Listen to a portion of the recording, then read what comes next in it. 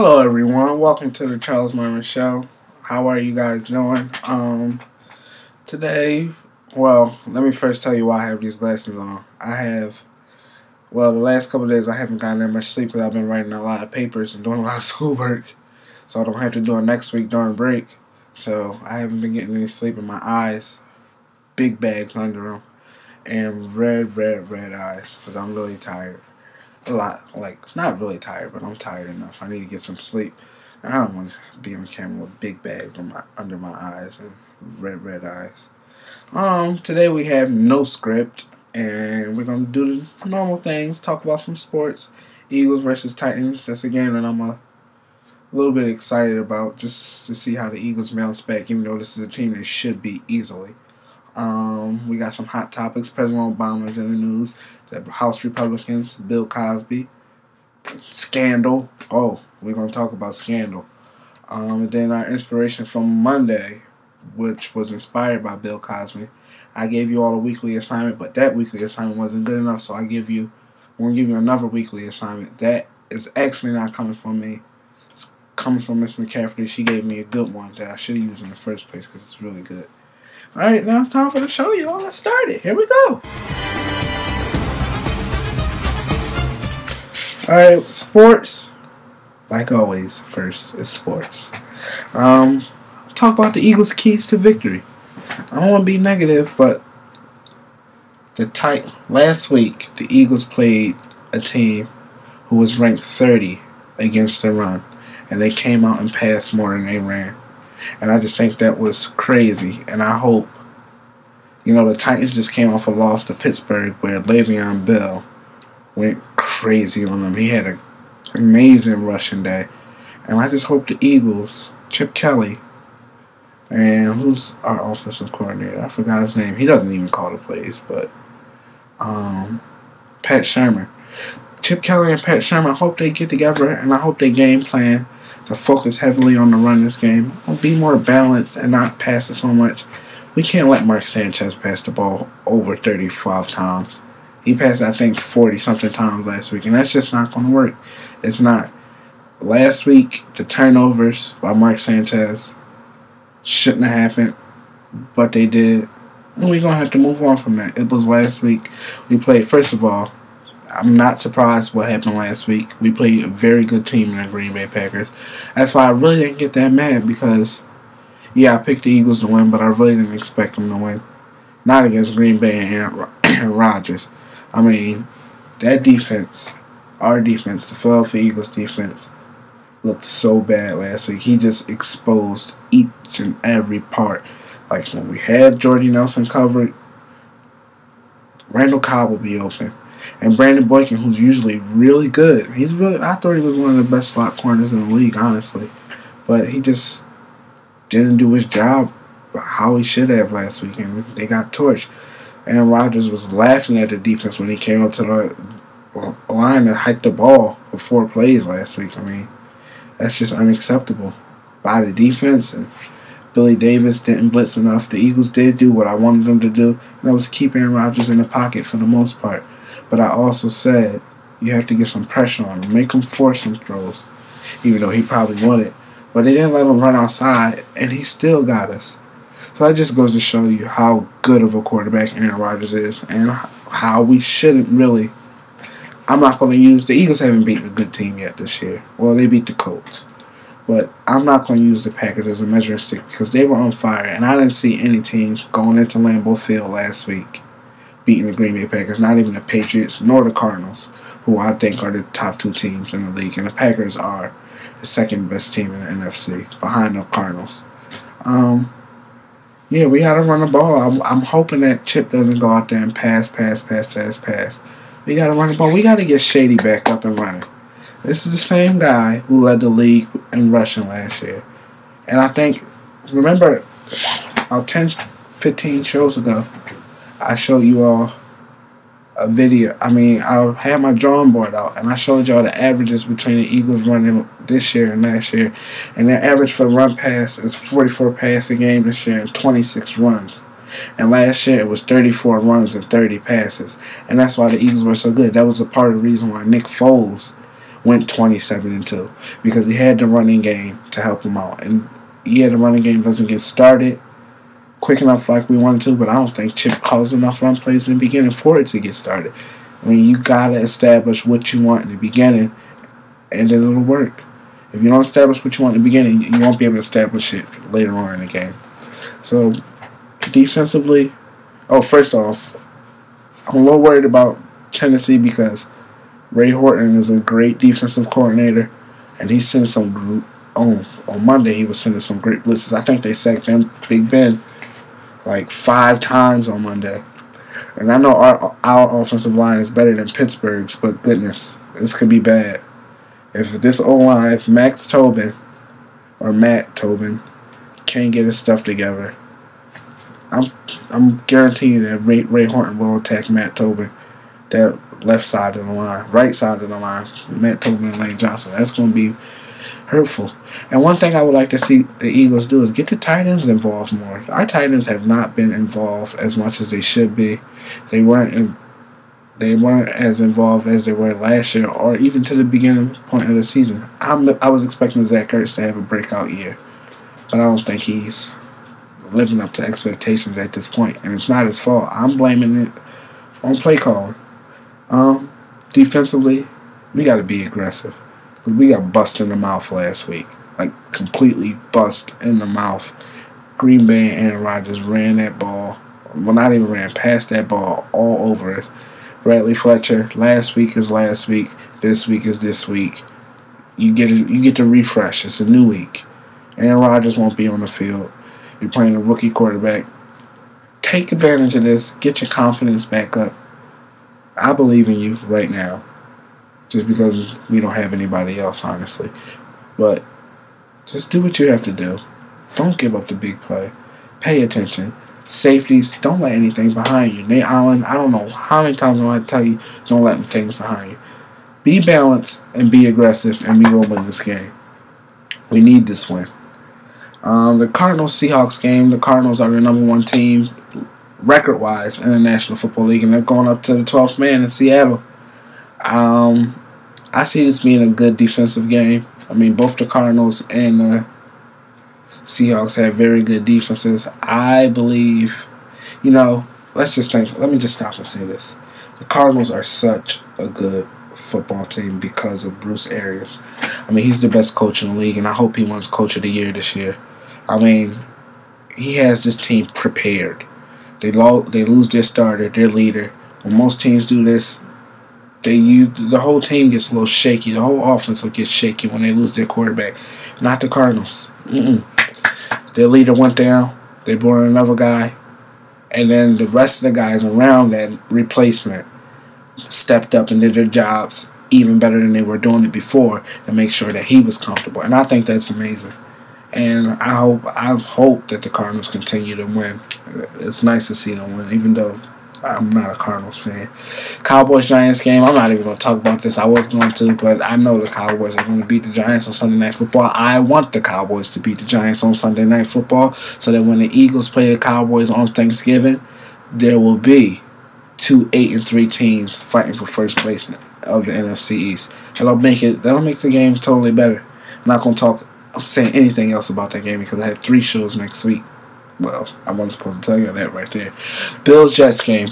The Bills, Buffalo. Okay, so I'm near Buffalo. I'm about 2.5 hours away from Buffalo where I am right now.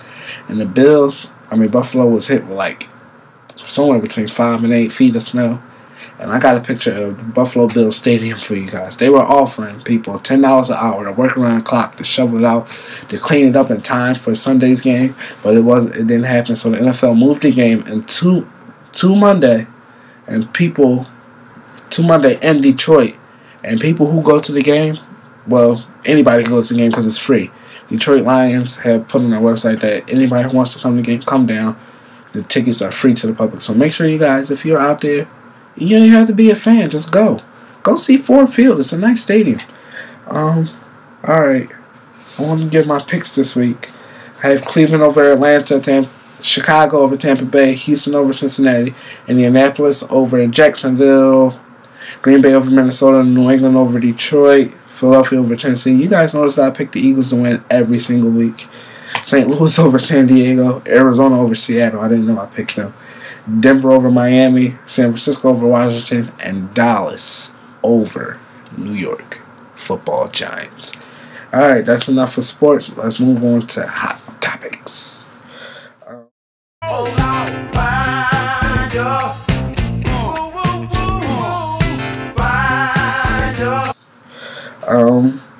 So Barack Obama, President, I should not have called him Barack Obama, President Barack Obama gave a speech last night on immigration, and in the speech he basically said he's going to try to shield about 5 million undocumented people from being deported, and he's going to give them not all, but some of them working permits.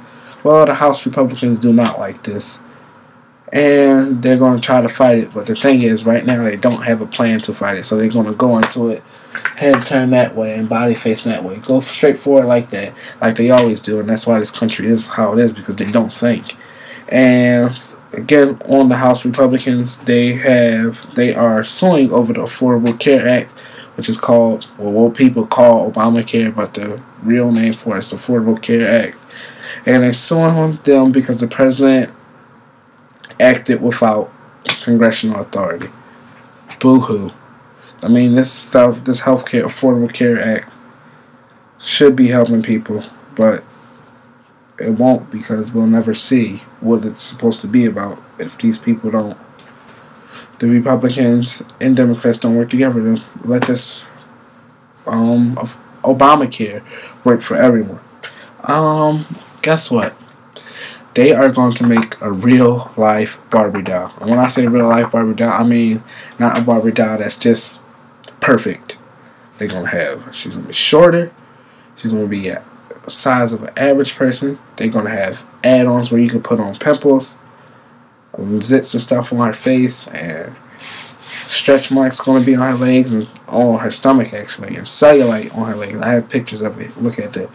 I mean, I guess that's good for kids, little girls, because now they can see that they don't have to look like Barbie, which is pretty cool. I like that. And alright, let's talk about Bill Cosby. A lot of allegations still coming out, so I couldn't wait anymore to give my feelings on it. Well, not my feelings, but what I thought about. You know, I think it's really sad. And I like Bill Cosby. I always say the Cosby Show is one of my favorite shows. So, and looking at his character in the Cosby Show, you just would never think that he would do something like this, or the way that Bill Cosby goes around talking and scolding people, saying how we need to do better. You would just never think that he would do something like this, but it's possible that it's happening. I mean, at this point, 15 or 16 women have accused him.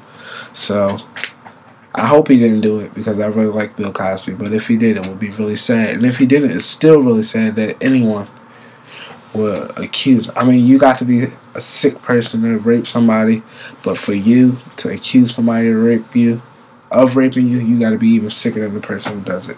Because that's just, but I'm not going to say these women are lying, because I don't know, I wasn't there. And that would be rude, ignorant, classless of me to say that they're lying. But I do like Bill Cosby, and you know, he's losing. I mean, well, he's actually done some stand-up gigs, and people are giving him like standing ovations because they're happy to see him and happy to see that he's talking still. So, but TV Land has vowed not to show the Cosby Show anymore, and NBC pulled his upcoming sitcom, and Netflix pulled their upcoming special featuring Bill Cosby. So, I mean, he's 77. He's had his career, but and I think he should lose it if he does, if he is guilty, because this is wrong. All right, let's talk about that scandal finale. Okay, two things. When Papa Pope, Eli, or Rowan, was sitting in that house and he was talking to Olivia, and he put the gun down on the table, I said to my friend right away, there's no bullets in that gun, and she's going to pick it up and try to shoot him. I said it to her. I promise you all, I said it to him.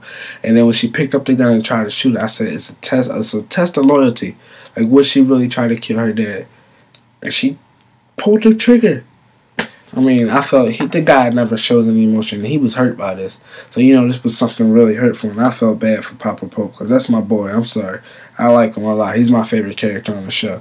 And then the last part of the episode where she's dancing with Jake. And Jake goes in the room to get the pillow. And she's gone. I bet you Jake thinks her dad did it. But the vice president had something to do with it. Or what if the vice president and Rowan are working together? Gotta wait till January 29th to see. Sad news, the Queen Latifah show has been canceled. I thought it was a very good talk show. I enjoyed watching it every day at 3 o'clock. But it cost too much and the ratings were where the network wanted it to be, so they canceled it. But Queen Latifah left this great message which ties into our inspiration. The most important thing in life is that you wake up every single day and take chances, no matter what the outcome is. Believe in yourself and continue to fly. And that's going to lead us to inspiration today because that's what basically Bill Cosby was saying. Here's our inspiration again.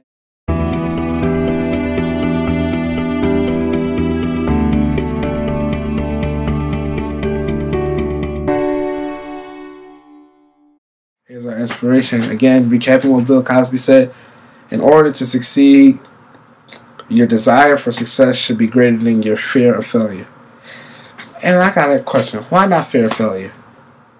I mean, why should you fear failure? How about you sit there and you have a big fear of failing in everything you do and let failure hold you back?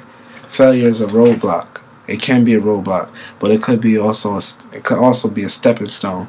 And I think I like to tend to use failure as a stepping stone because it'll help you.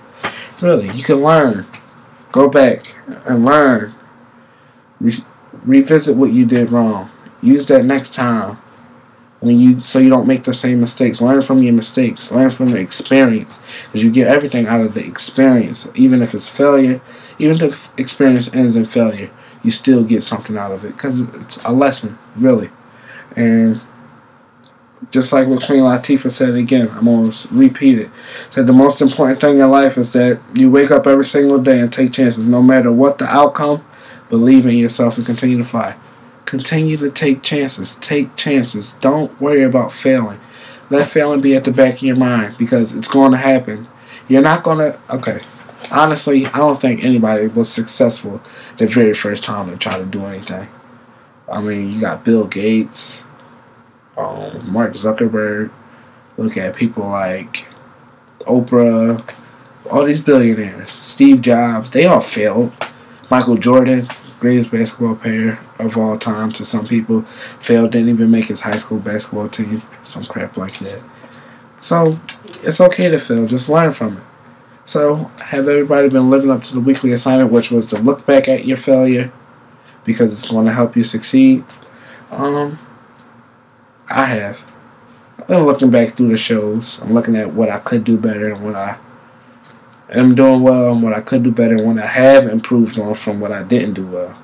So, I like it. And here's our revised our revised new weekly assignment that you can use next week along with next week's weekly assignment, and that is never settle for less than your best. Try, possibly fail, and improve. That's amazing. Came from Miss McCafferty. She's a genius. I love that. Try, possibly fail, and improve. It's a process. Follow the process. Keep on going. Like Queen Latifah says, continue to fly. You will be okay. Alright. That's our show for today, everybody. Thank you, everybody, for watching. Please continue to view and share this show. It really means a lot. I love to talk to you all. It was Friday. I'm tired. Next week, look at the set. We will not be here next week. I am going back to Philly, so we're going to take the show on the road.